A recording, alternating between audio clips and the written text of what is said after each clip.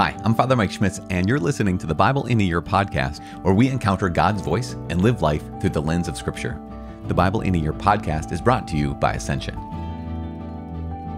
Using the Great Adventure Bible timeline, we will read all the way from Genesis to Revelation, discovering how the story of salvation unfolds and how we fit into that story today. This is day 19, so let's keep on going. Today we're reading actually only one chapter of Genesis chapter 37. It is the beginning of the story of our friend Job. Our friend Job is there, our friend Joseph. And we're also reading Job chapter 27 and 28, and then Proverbs chapter 3, verses 25 through 27. If you're interested in getting this Bible in a year reading plan that we are going through, you can just go to ascensionpress.com/Bible in a year, and you can download that, have it right in front of you. You can put it in your Bible. You can follow along with us every single day. I am reading from the Revised Standard Version, Catholic edition of the Bible right now, and I'm using actually the Great Adventure Bible from Ascension. It's just really, really good, especially when it comes to some of the details regarding notes, some of the details when it comes regarding maps, and also when it comes to the whole actual Great Adventure Bible timeline. This Great Adventure Bible is really, really helpful. You can subscribe to this podcast by just clicking subscribe. It'd be super good if you did that, because then you would get the updates without any extra work from yourself. If you want to get be put on our email list, you can text the word Catholic Bible to the number 33777. Once again, as I said, today it is day 19, reading Genesis 37, Job 27 and 28, and Proverbs chapter 3, verses 25 through 27. Genesis chapter 37. Jacob dwelt in the land of his father's sojournings in the land of Canaan. This is the history of the family of Jacob. Joseph, being 17 years old, was shepherding the flock with his brothers. He was a lad with the sons of Bilhah and Zilpah, his father's wives, and Joseph brought an ill report of them to their father. Now, Israel loved Joseph more than any other of his children, because he was the son of his old age, and he made him a long robe with sleeves. But when his brothers saw that their father loved him more than all his brothers, they hated him and could not speak peaceably to him. Now Joseph had a dream, and when he told it to his brothers, they only hated him the more. He said to them, "Hear this dream which I have dreamed. Behold, we were binding sheaves in the field, and behold, my sheaf arose and stood upright, and behold, your sheaves gathered around it and bowed down to my sheaf." His brothers said to him, "Are you indeed to reign over us? Or are you indeed to have dominion over us?" So they hated him yet more for his dreams and for his words. Then he dreamed another dream, and he told it to his brothers and said, "Behold, I have dreamed another dream, and behold, the sun, the moon, and 11 stars were bowing down to me." But when he told it to his father and to his brothers, his father rebuked him and said to him, "What is this dream that you have dreamed? Shall I and your mother and your brothers indeed come to bow ourselves to the ground before you?" And his brothers were jealous of him. But his father kept the saying in mind. Now, his brothers went to pasture their father's flock near Shechem, and Israel said to Joseph, "Are not your brothers pasturing the flock at Shechem? Come, I will send you to them." And he said to him, "Here I am." So he said to him, "Go now, see if it is well with your brothers and with the flock, and bring me word again." So he sent him from the valley of Hebron, and he came to Shechem. And a man found him wandering in the fields, and the man asked him, "What are you seeking?" "I am seeking my brothers," he said. "Tell me, I beg you, where are they pasturing the flock?" And the man said, "They have gone away, for I heard them say, 'Let us go to Dothan.'" So Joseph went after his brothers and found them at Dothan. They saw him afar off, and before he came near to them, they conspired against him to kill him. They said to one another, "Here comes the dreamer. Come now, let us kill him and throw him into one of the pits. Then we shall say that a wild beast has devoured him, and we shall see what will become of his dreams." But when Reuben heard it, he delivered him out of their hands, saying, "Let us not take his life." And Reuben said to them, "Shed no blood. Cast him into this pit here in the wilderness, but lay no hand upon him, that he might rescue him out of their hand to restore him to his father." So when Joseph came to his brothers, they stripped him of his robe, the long robe with sleeves that he wore, and took him and cast him into the pit. The pit was empty. There was no water in it. Then they sat down to eat, and looking up, they saw a caravan of Ishmaelites coming from Gilead with their camels bearing gum, balm, and myrrh on their way to carry it down to Egypt. Then Judah said to his brothers, "What profit is it if we slay our brother and conceal his blood? Come, let us sell him to the Ishmaelites, and let not our hand be upon him, for he is our brother, our own flesh." And his brothers heeded him. Then Midianite traders passed by, and they drew Joseph up and lifted him out of the pit and sold him to the Ishmaelites for 20 shekels of silver, and they took Joseph to Egypt. When Reuben returned to the pit and saw that Joseph was not in the pit, he tore his clothes and returned to his brothers and said, "The lad is gone, and where shall I go?" Then they took Joseph's robe and killed a goat and dipped the robe in the blood, and they sent the long robe with sleeves and brought it to their father and said, "This we have found. See now whether it is your son's robe or not." And he recognized it and said, "It is my son's robe.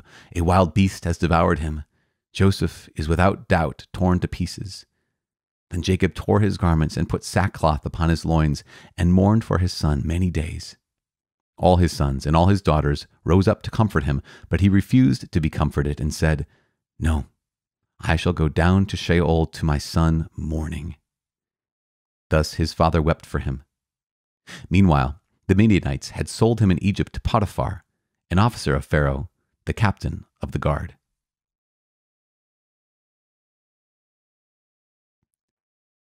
Job chapter 27 and 28. Job maintains his integrity.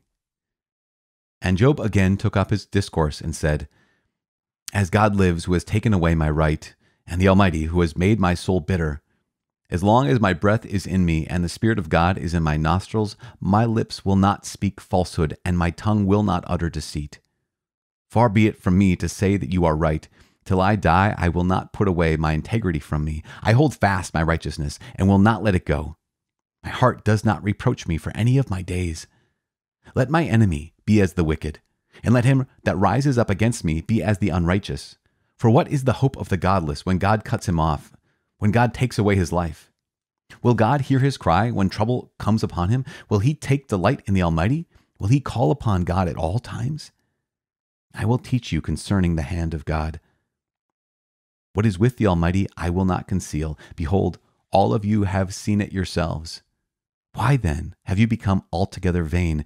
This is the portion of a wicked man with God, and the heritage which oppressors receive from the Almighty. If his children are multiplied, it is for the sword, and his offspring have not enough to eat. Those who survive him the pestilence buries, and their widows make no lamentation. Though he heaps up silver like dust and pile up clothing like clay, he may pile it up, but the just will wear it, and the innocent shall divide the silver. The house which he builds is like a spider's web, like a booth which a watchman makes. He goes to bed rich, but will do so no more when he opens his eyes and his wealth is gone. Terrors overtake him like a flood. In the night a whirlwind carries him off. The east wind lifts him up and he is gone. It sweeps him out of his place. It hurls at him without pity. He flees from its power in headlong flight. It claps its hands at him and hisses at him from its place. Surely there is a mine for silver and a place for gold, which they refine. Iron is taken out of the earth, and copper is melted from the ore. Men put an end to darkness and search out to the farthest bound the ore in gloom and deep darkness. They open shafts in a valley away from where men live. They are forgotten by travelers. They hang afar from men. They swing back and forth. As for the earth, out of it comes bread. But underneath, it is turned up as by fire. Its stones are the place of sapphires, and it has dust of gold. That path no bird of prey knows, and the falcon's eye has not seen it. The proud beasts have not trodden it, the lion has not passed over it. Man puts his hand to the flinty rock and overturns mountains by their roots. He cuts out channels in the rocks, and his eye sees every precious thing. He binds up the streams so that they do not trickle, and the thing that is hidden he brings forth to light. But where shall wisdom be found? And where is the place of understanding? Man does not know the way to it, and it is not found in the land of the living. The deep says, "It is not in me," and the sea says, "It is not with me." It cannot be gotten for gold, and silver cannot be weighed as its price. It cannot be valued in the gold of Ophir, in precious onyx or sapphire. Gold and glass cannot equal it, nor can it be exchanged for jewels of fine gold. No mention shall be made of coral or of crystal. The price of wisdom is above pearls. The topaz of Ethiopia cannot compare with it, nor can it be valued in pure gold. From where does wisdom come? And where is the place of understanding? It is hidden from the eyes of all living and concealed from the birds of the air. Abaddon and death say, we have heard rumor of it with our ears. God understands the way to it, and he knows its place. For he looks to the end of the earth and sees everything under the heavens. When he gave to the wind its weight and meted out the waters by measure, when he made a decree for the rain and a way for the lightning of the thunder, then he saw it and declared it. He established it and searched it out. And he said to man, behold, the fear of the Lord, that is wisdom. And to depart from evil is understanding. Proverbs chapter 3, verses 25 to 27. Do not be afraid of sudden panic, or of the ruin of the wicked when it comes. For the Lord will be your confidence, and will keep your foot from being caught. Do not withhold good from those to whom it is due, when it is in your power to do it. God, you are good, and we give you praise. Thank you so much for your word. We ask that you please send your Holy Spirit to enliven our minds, to enliven our hearts as we belong to you more and more this day and every day. In Jesus' name we pray, in the name of the Father, and of the Son, and of the Holy Spirit. Amen. So, you guys, here we are. Only one chapter from Genesis, but today we get introduced kind of for the first time, basically. We heard his name once or twice before this, but for the first time we hear the story of Joseph. And he is beloved by Israel because he is the son of Rachel. And Joseph is not only that little brother, apparently, who is not necessarily entirely well liked by his brothers. Actually, I'm laughing about it, but at the same time, we realize this is the brokenness that happens. Gosh, is that like the key word? I've brought it up every day in our journey of these last 19 days in the scripture, is the word brokenness. But here's what we have. We have Joseph being 17 years old. So his older brothers are quite older, quite a bit older. They can be. And what happens is, because Israel loves their little brother more than them, here is jealousy. Here is envy. And this is kind of the key, isn't it? When there's something unjust, at first we're maybe righteous in noting that this is wrong. This isn't how it should be. But then something can happen and something can twist inside of us where we're not merely fighting for justice anymore, but now we're fighting for, fighting out of a place of resentment, fighting out of a place of jealousy or envy. And that's what we see happen. You go from a place where, like, okay, here's our little brother who, I mean, gosh, at this point, he's the youngest son. At this point, he's the 11th. So Benjamin hasn't been born yet, as far as we know. And here is, because later on, Joseph's going to find out, oh, there's a little brother named Benjamin. I didn't even know him. His brothers go from this place of Joseph, who is not going to have a lot of power. He's not going to have a lot of authority. He's not the firstborn. He is the 11th born.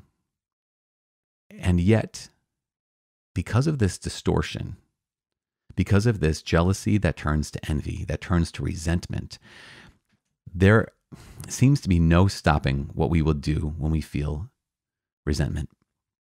When we feel that someone else has something that we believe is ours. Because that, in so many ways, is the root of resentment. When we believe someone else has something that we believe is ours, or should be ours. In this case, it was their father's love. So they're not wrong.